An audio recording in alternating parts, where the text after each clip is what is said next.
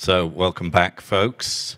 So if you weren't in our last session, what we're doing all the afternoon sessions is going to welcome our speakers to the non-existent stage with a standing ovation, please. If you'd like to give it up for our next speaker, who's a very good friend of mine, and there isn't many people in the world who know more about open source and community than Dawn Foster. So please, standing ovation. I feel like a rock star. I get a standing ovation and a fabulous introduction. So welcome to my talk, everyone. The slides are already uploaded both on my website, which you can find linked here, Fast Wonder blog. They're also on the Cloud Native Rejekts site as well. I wanted to just quickly thank the Alfred P. Sloan Foundation for funding the Chaos Data Science Initiative, so basically paying for my work, along with some other Chaos initiatives and some funding from the Linux Foundation and the Ford Foundation that support the work we do in the Chaos project. I have been in the technology industry for over 20 years, mostly working on open source projects with a focus on community strategy, metrics, and growing your contributor base. And I can tell you that it's really hard to build a strong open source community for a project. Most of us struggle with finding enough humans to sustain our projects. So let's start by talking more about the problem and why it can be so hard to achieve sustainable contributor growth for open source projects. As I said, the problem is hard. I like to start this presentation with a Star Trek quote. So an alien life form on Star Trek: The Next Generation once described humans as ugly bags of mostly water. Now, I don't think we're ugly, so they got that part wrong, but we're pretty squishy, right? And not just in the physical sense, we can be unpredictable and irrational, especially when we're stressed out, overworked, or burnt out. And the reality is that we aren't robots, right? Or mindless automatons. Humans have feelings. We have bad days. We have other commitments and loads of personal challenges in our own lives that are often invisible to other contributors. And they can get in the way of our contributions to open source projects. But you can't have an open source project without having those human beings to maintain it. So you need to be able to encourage people to participate in ways that are sustainable over the long term, both for the project and for those individuals. And it helps to be proactive and ask people to participate in specific ways and in the ways that match the work that you need to do within your project.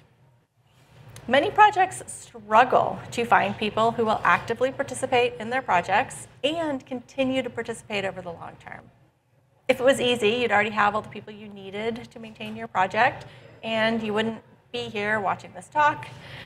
We're in a situation now where there are a lot of open source projects and just not enough contributors. Maintainers are burning out, and they're in desperate need of help. So sometimes it can be really difficult to get people to contribute to your project, and unfortunately, there is no magic or one-size-fits-all solution. But throughout this talk, I'll focus on some things you can do to increase the chances of successfully building a community and growing contributors for your project.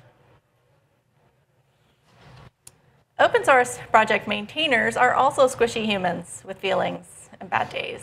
Maintaining an open source project is hard work that often extends out over many, many years. And maintainer burnout is common in open source projects. Even the really big, successful open source projects like Kubernetes struggle with maintainer burnout and growing the contributor community. It can be hard for already overworked maintainers to balance the day-to-day work required to keep the project running, while also investing in additional activity to increase future community sustainability. This creates a vicious cycle where maintainers don't have enough time to onboard contributors, leading to fewer contributors, which leads back to no time to onboard new contributors. And while it takes a bit more time up front, if you can invest some time in activities that will help you onboard some new humans, like onboarding documentation, you can increase the chances that you'll break out of this vicious cycle. All right, now that we've talked about the factors that can impact contributor growth and why it can be so challenging, I'm going to shift into talking about some strategies for growing your contributor base using contributor ladders, for example, to help find more humans who can grow into leadership positions.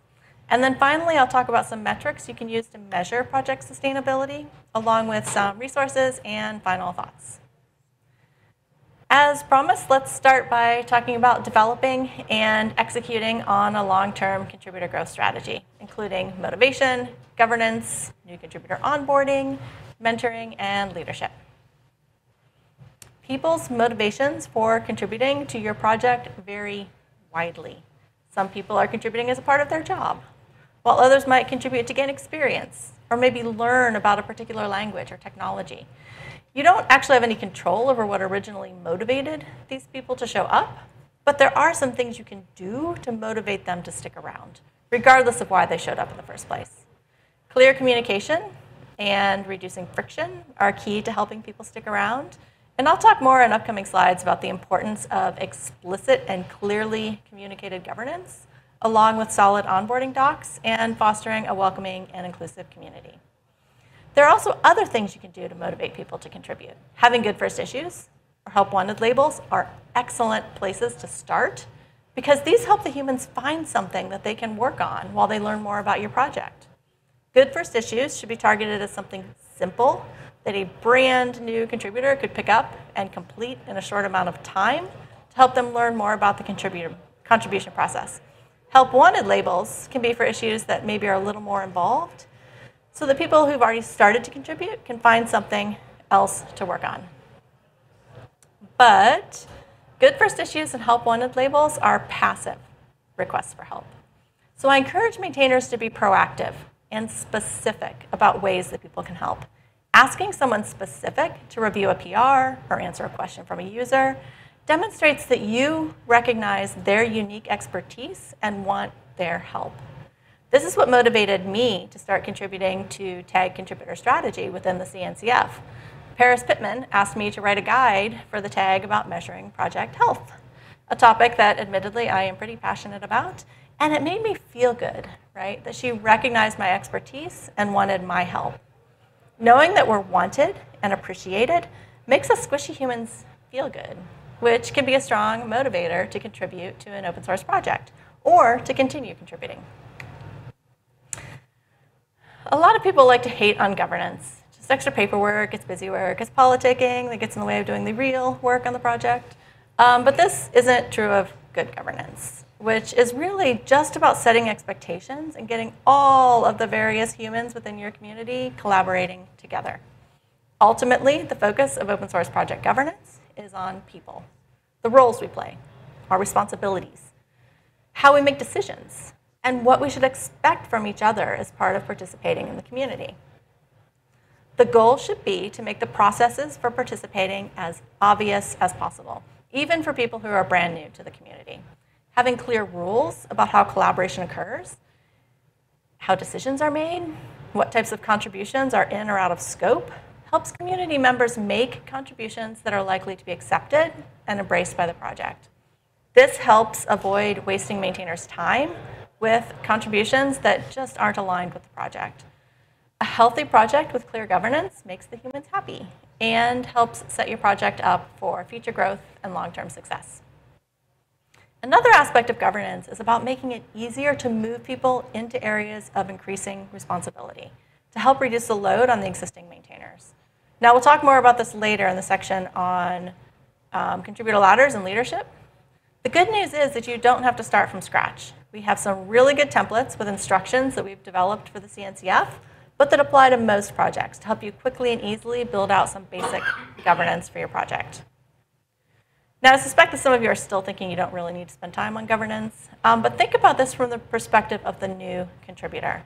It's much more difficult to participate in a community if you don't know anything about the role you might play, the expectations, the key players, or the rules for participating. Explicit documented governance gives both new and existing contributors a clear path to guide them through your project. Spending a bit of time documenting governance up front can save you time later with fewer questions about how things work, and it gives you a document that you can point the other humans to if they have questions.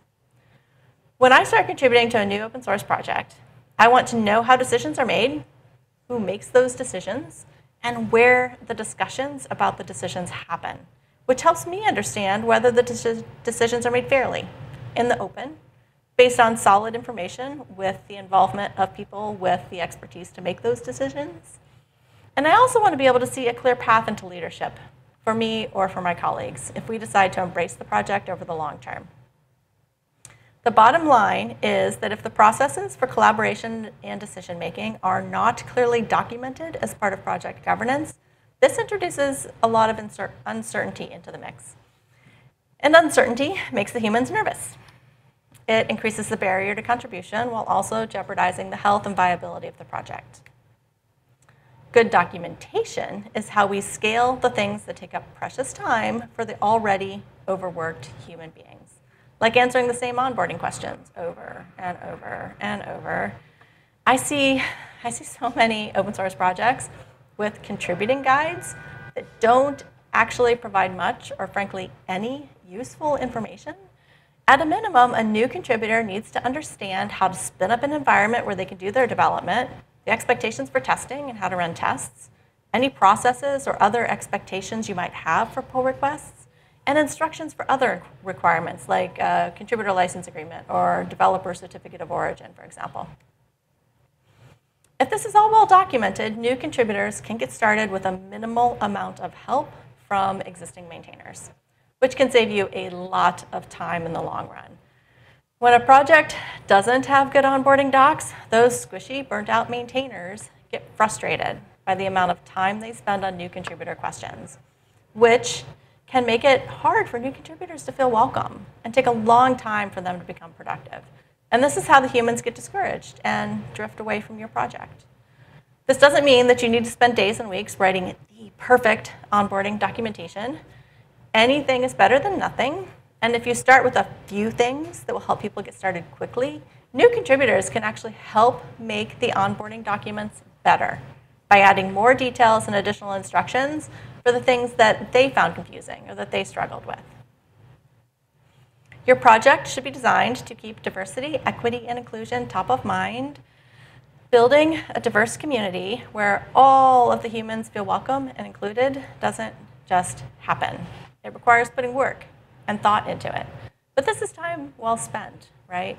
Providing an environment where everyone, including people from marginalized populations, feel safe is the first step toward building a diverse community around your project. Ideally, having programs that give people opportunities for shadowing, mentoring, and sponsoring new potential leaders can help grow a diverse set of people into leaders within the project. The Kubernetes Contributor Experience SIG is a great place to see some examples of how to implement programs for things like shadowing and mentoring. Projects that make a concerted effort to bring in new people from a variety of backgrounds and have programs in place to help them grow into leadership positions are more likely to benefit from increased innovation and have a healthier community. By having a diverse and welcoming community, you also have the advantage of getting the humans who might not feel welcome in some other projects. Now, this is still kind of part of the strategy section, but it's important enough to call out separately with its own section, since moving new humans into leadership positions is a key part of growing your contributor base and scaling your project. And I'll talk more about this in the context of contributor ladders, which is a good way to do this. Defining the roles and responsibilities for contributors, reviewers, maintainers, and other roles can help with recruiting new humans into these roles. It can help to think about this as a ladder, where contributors can climb up to become reviewers, those reviewers can become maintainers. What's important is to document it and make sure that people understand how they can climb that ladder and gain more experience within your project. A contributor ladder usually outlines different contributor roles within the project, along with the responsibilities and the privileges that come with them. Community members generally start at the first levels of the ladder and then advance up it as their involvement in the project grows. For each rung of the ladder, you can define responsibilities, which are the things that a contributor is expected to do.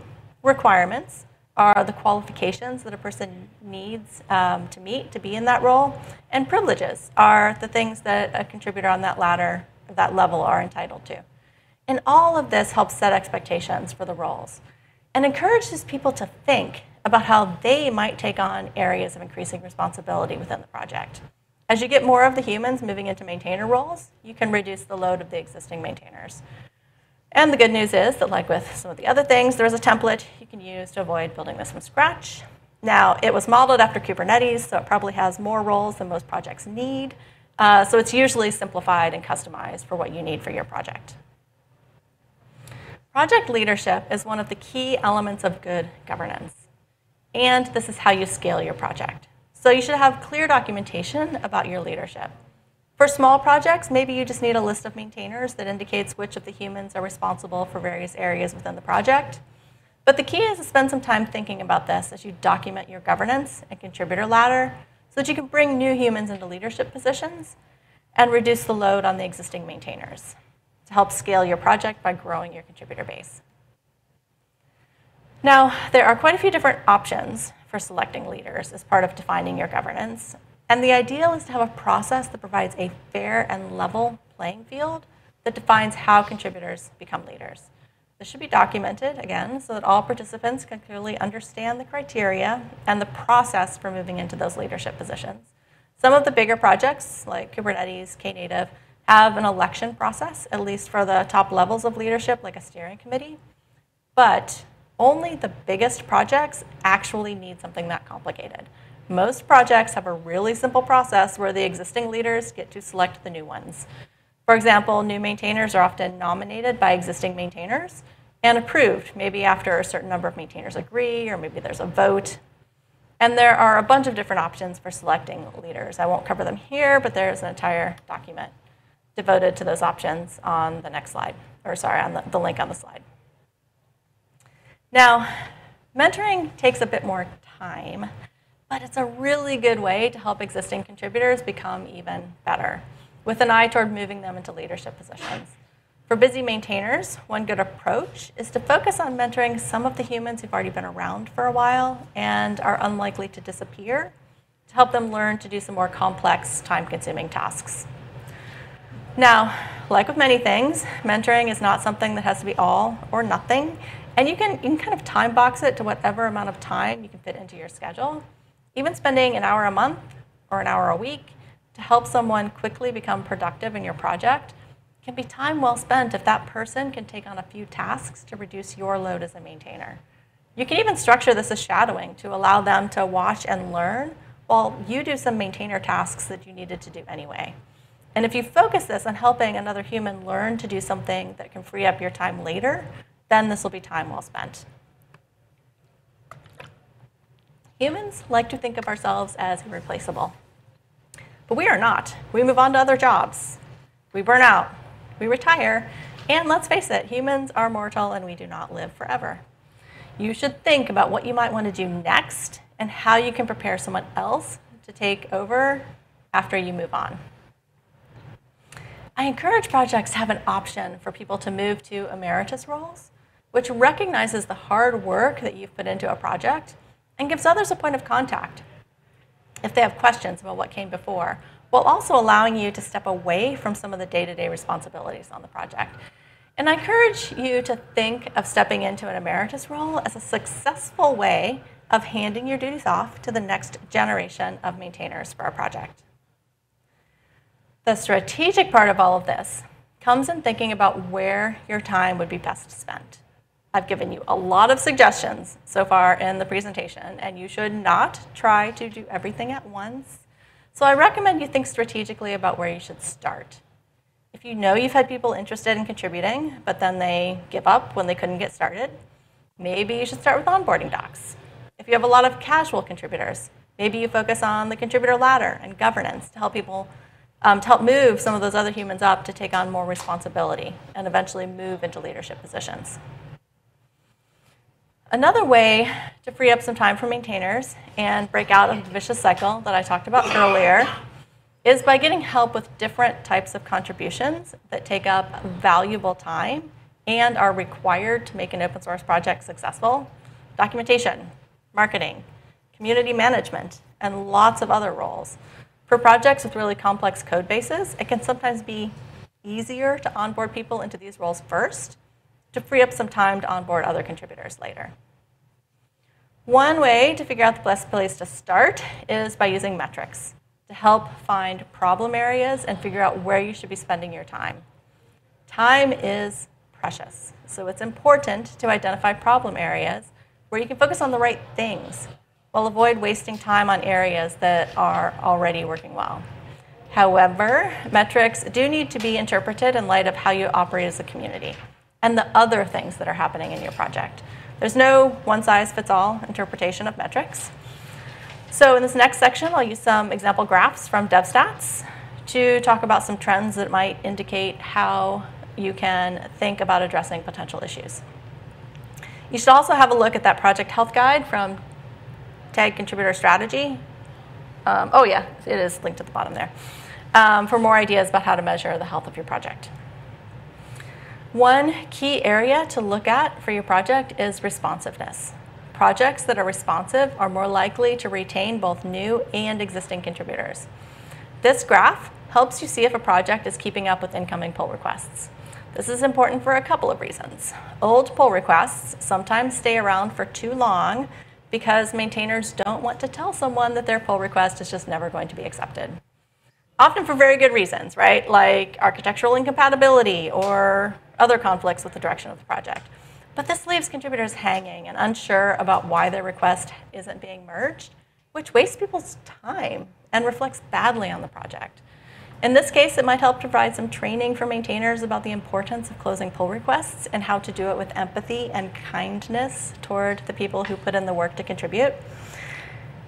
If even good quality, relevant pull requests aren't being merged in a reasonable amount of time, this can indicate that the project just doesn't have enough maintainers, or that these maintainers don't have the bandwidth to keep up. After a while, it becomes impractical, right, to merge old pull requests, because they're often just there are going to be too many merge conflicts if that pull request has been sitting around for months.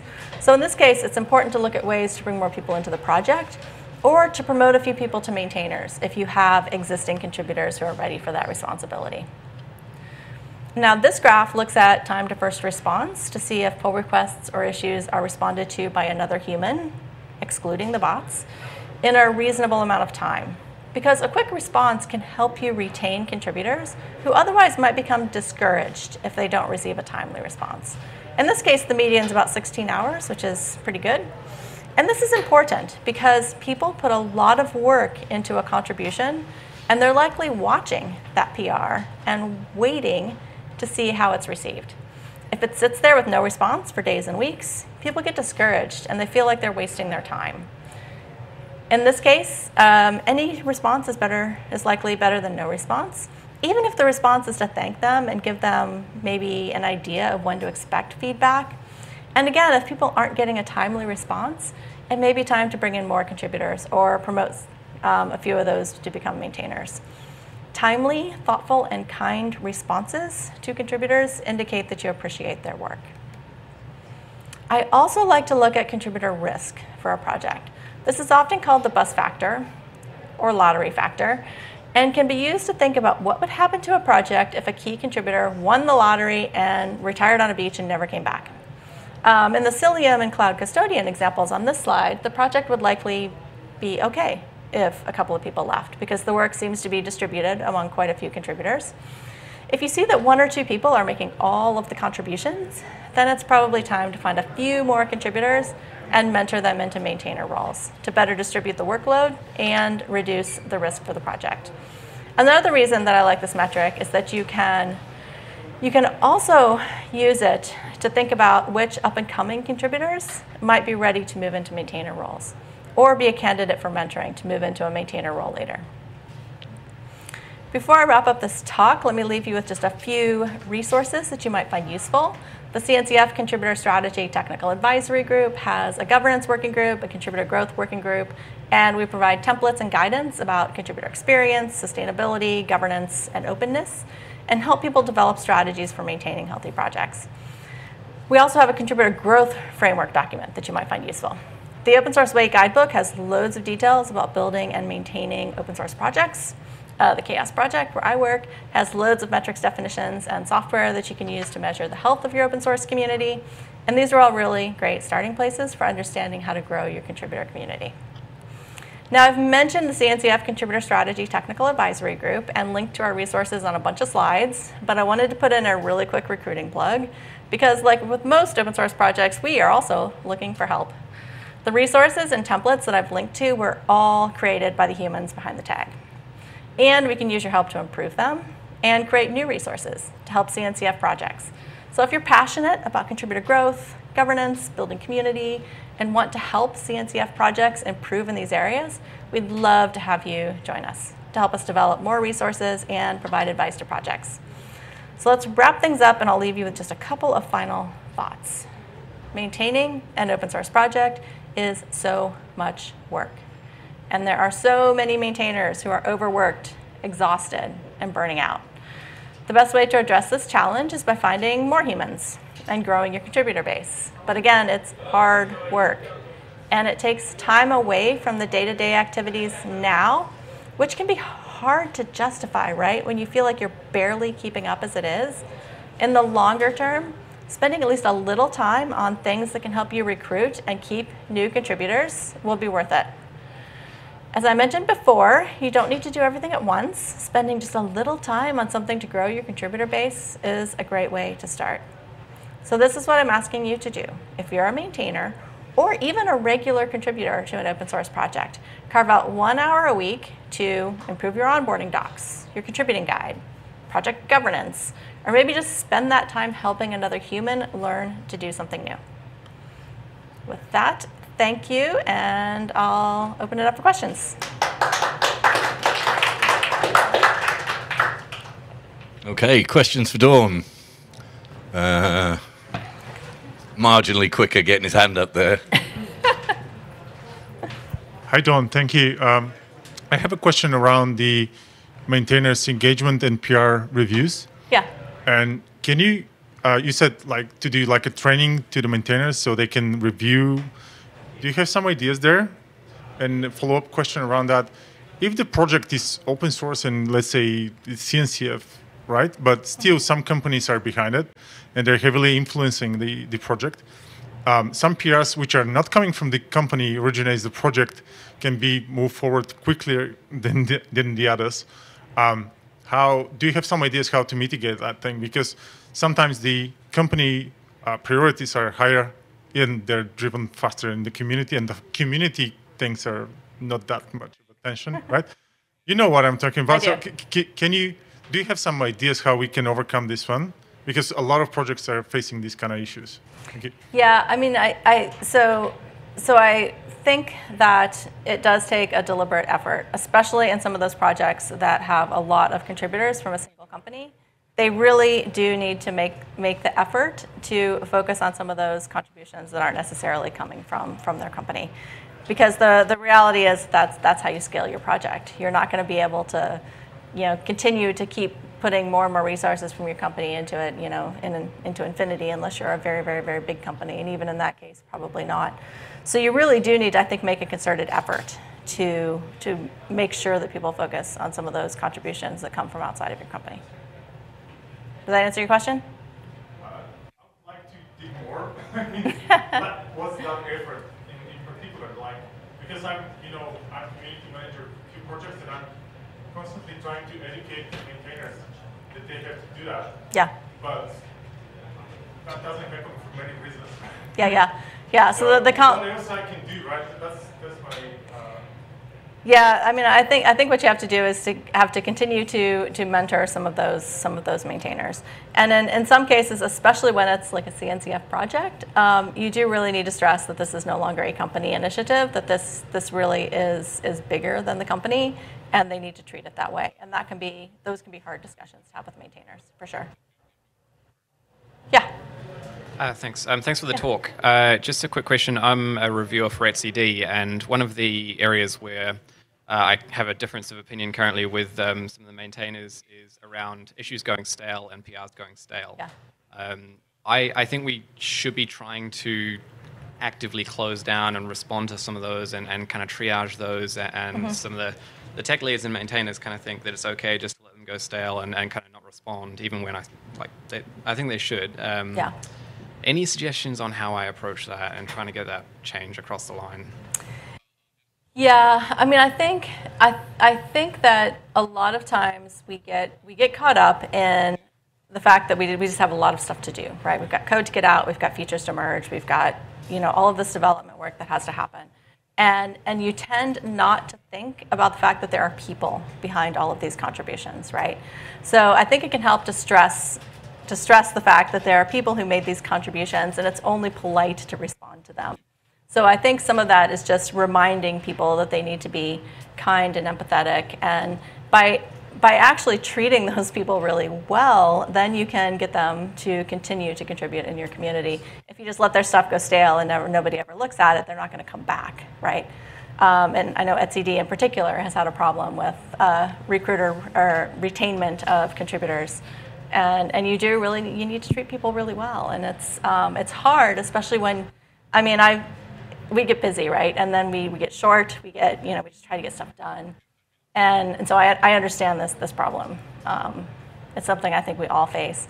But you really do need to be, I think, kind and empathetic with these people and encourage them to come back. And you don't do that by just letting their stuff go stale and go away. Okay, one more round of applause for Dawn, please. Thank you. Thank you very much.